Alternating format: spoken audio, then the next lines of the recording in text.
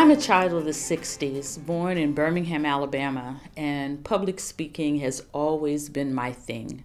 I can remember as a little child being in church, and my grandmother would often say to me when I had speeches to do or reports to read, "Raise your voice. Make sure everyone can hear you." I still hear those words from my grandmother as we enter this political season.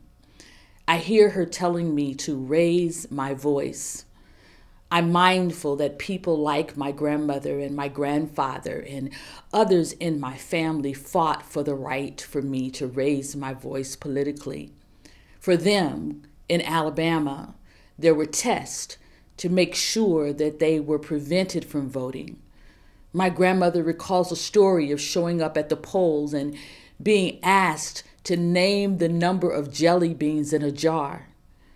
The number of jelly beans stood between her and her ability to raise her voice.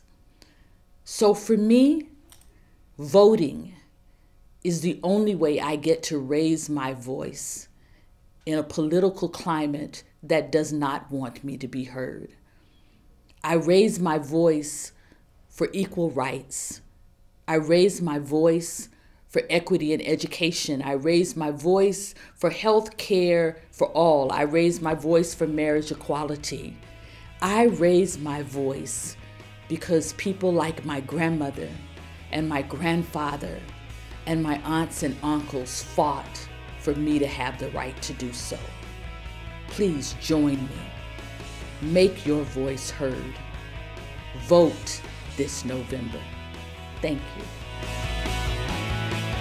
For more information, go to ucc.org, Our Faith, Our Vote.